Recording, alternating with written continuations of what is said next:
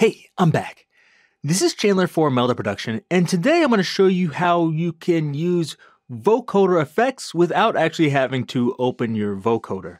Now, of course, you will need MVocoder for this, but one of the problems I think you might have is when you use MVocoder or any vocoder, it can sometimes use lots of CPU. So I'm going to show you a way you can get those kind of effects without actually using it. These types of effects are often used sometimes maybe in like that new EDM style Botanica, but also in old like dubstep, actually not that old, but dubstep or that bro step, etc. You might use this on a bass or something. It creates a really interesting kind of like phasey sound that's hard to get in any other way. However, when you use a vocoder, especially with lots of bands, it can really eat up your CPU. So if you're using this multiple times, it can become a problem. However, by creating an IR of this, we can get rid of that problem since IRs use much less CPU. So let's do that. For this one, you're not going to be using the vocoder in the normal way where you're using a modulator and a carrier. You're going to be modulating it by itself. But I'll just show you what we're going to do here. We're going to use something just as a sound so we can hear what we're doing. So I just have this snare sound like this. You can do this all inside M Sound Factory, but I'm going to do it outside just for the people that don't want to buy M Sound Factory. Just for this, you can do this with just MVocoder. It's very easy. So go in here. I have MVocoder. We load it up here. When I do this, nothing's going to happen at first. You see the inputs going, but like you can't hear anything. And that's because I don't have a modulator and a carrier. I need both of them to come from the same source, and that's our M Sound Factory snare drum sound. So it depends on your DAW, or DAW, but you're going to need to route your M Sound Factory or whatever sampler you're using into the sidechain of MVocoder. In here, it's going to be easy. I just have this, and all I have to do is here you see sidechain 1 and 2. I'm just going to click like that. It's going to be easy. Now, when I do it, you should hear something out of here. I'm going to turn the volume down. Actually, for this, I recommend turning on the limiter because it can get loud. And you turn down a little more.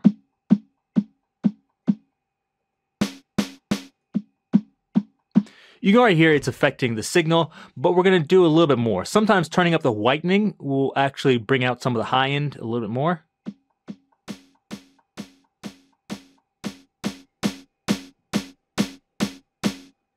If you listen carefully, you can probably hear some of those kind of like phasing artifacts.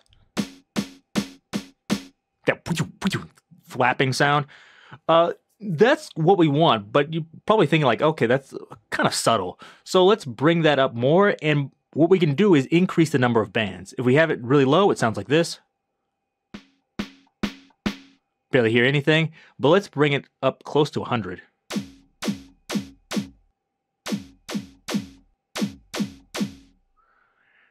So there we have 100. You might think like, okay, why wouldn't you just use that, on your whole project or use this on multiple instances? And now if we look in here for like advanced global settings here, you see CPU benchmark. Let's see how much CPU this is using on mine. Hopefully this doesn't crash while I'm recording this. Hopefully you can still see this. Yeah, this is using 19.88% of a single core CPU. So this would be like tons of CPU just for this. But don't worry, we're going to make an IR and we're going to reduce that. So let's just get our good sound first. We have the bands up like this. We have our whitening up. You can experiment with different things in here. Like I like to experiment with the carrier resonance.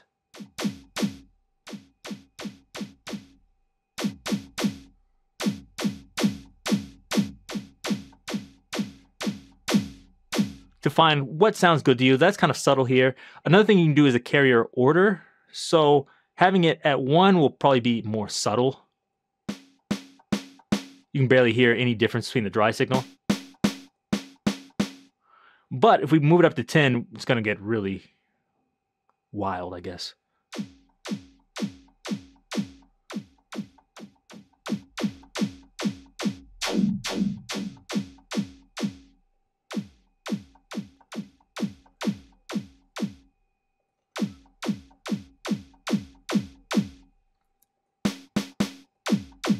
So we're getting the really hard, like phasing artifacts in there.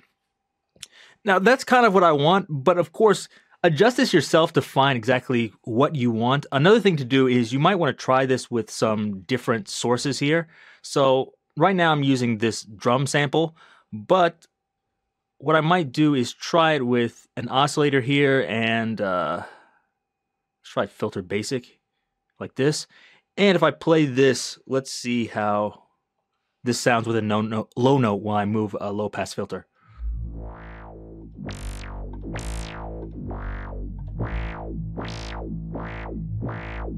That's what I want, as opposed to if I turn the vocoder off.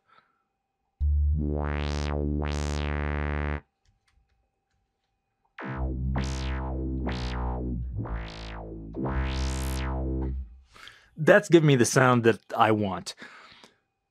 So now that I have that, what we need to do is actually capture this as an impulse response. I'm going to turn these both off. We have our vocoder settings the way we want them. There's other things we can do in here also, like I could go into the equalizer and turn down some bands. So if I'm like, you know what, I really don't want like this super low end, I can get rid of that. And just by clicking and drawing here like this, if you don't like what you did, just right click, just move it over and it erases it. For us, let's just leave it how it is now. I think it sounds fine. What we're going to do next is we need to make an impulse response. I'm going to turn off the vocoder for a second, although we don't really have to. What I'm going to do is just create a small impulse response using some white noise. So we're going to go to our noise generator here. Of course, you don't need M Sound Factory for this. Just get white noise from any place. It sounds like this. You hear the MVocoder's on. You hear those kind of phasing laser sounds. Turn it off. Okay. It's in stereo here, but I actually probably want to do this in mono. It depends on what you want. You can do it either way. I'm just going to switch it to mono though.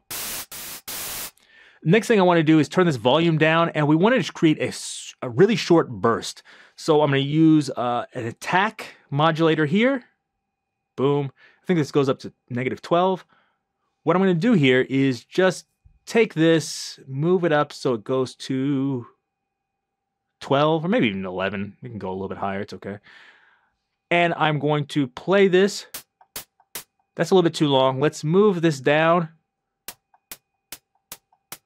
And because I know it's going to last a little bit longer because that MVocoder is going to add some resonance in there, let's move this all the way down, maybe like 50 or so.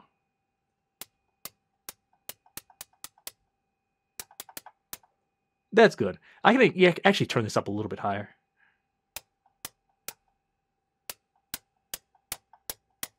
Okay.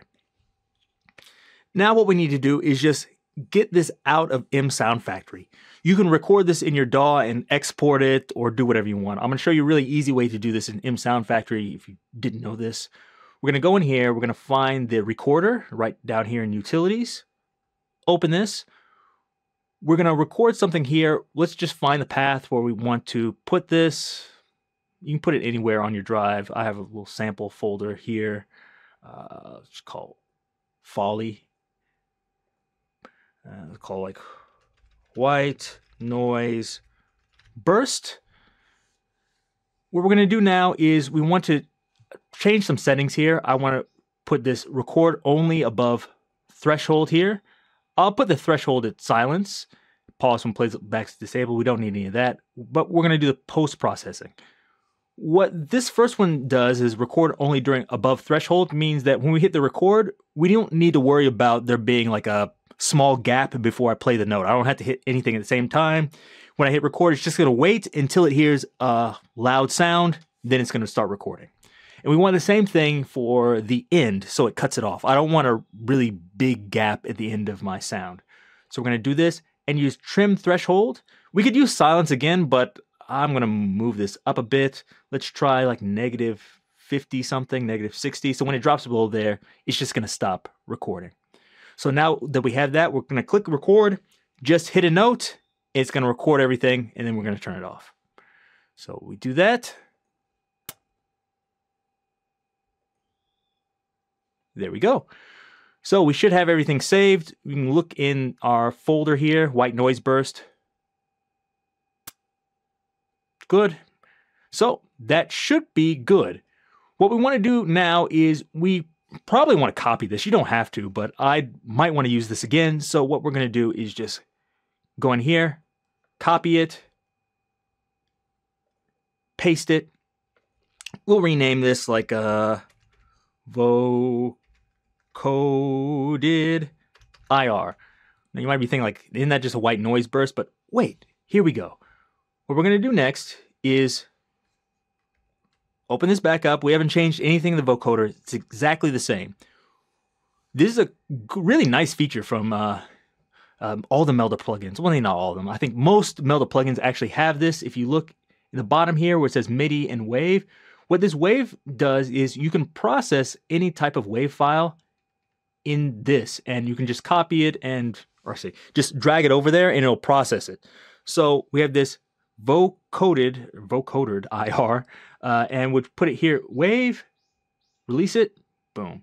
So are you sure you want to rewrite the file? Yeah, it's okay. Boom, one file has been processed successfully. So now we have our IR. I take this off. You can use any type of, I don't know, convolution loader in here. I could do this inside of Sound Factory as well, but I guess I'll do it outside of here just because maybe it'll be a little bit easier. I need to find my reverb. Here we go. Convolution easy. We can use that since we don't need any of the other features. Here it's going to have just your normal folder here. You can click custom path and we can find where that was, but an easier way oftentimes is just to use this vocoder IR. Boom. It's already loaded up. So now bypass it.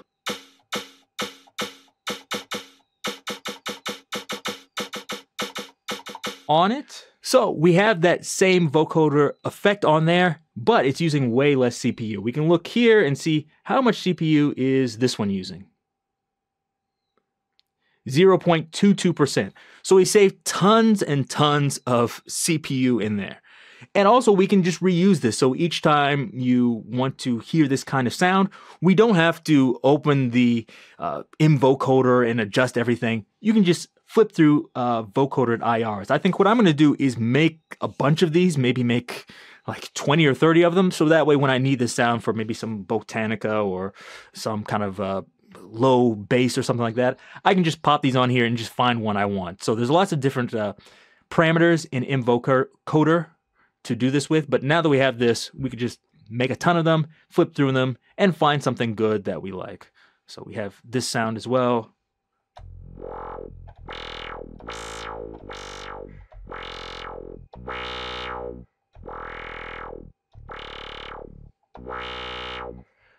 Another thing I probably do here is you see it's like really cutting off a lot of the bass here.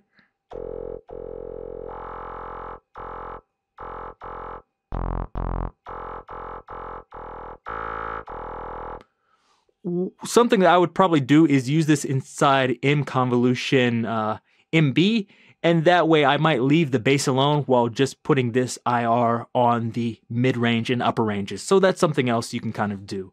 But hopefully this gave you an idea of something you can do if you want that kind of like vocoded effect that you sometimes hear in EDM or other things, but you don't want to, break your computer by putting tons of MVocoders on everything. Just create a IR file, put it in Convolution or Convolution Easy. This one's free. And, there's lots of things you can do and come up with cool effects. I'll probably do this with some other things too. I think there's lots of things you can do with Convolution, and I'll try to show them to you in the future. But if you like this, give me a thumbs up, leave me any questions or comments down below, and be sure to check out all the other plugins at meldaproduction.com. Till next time, see you.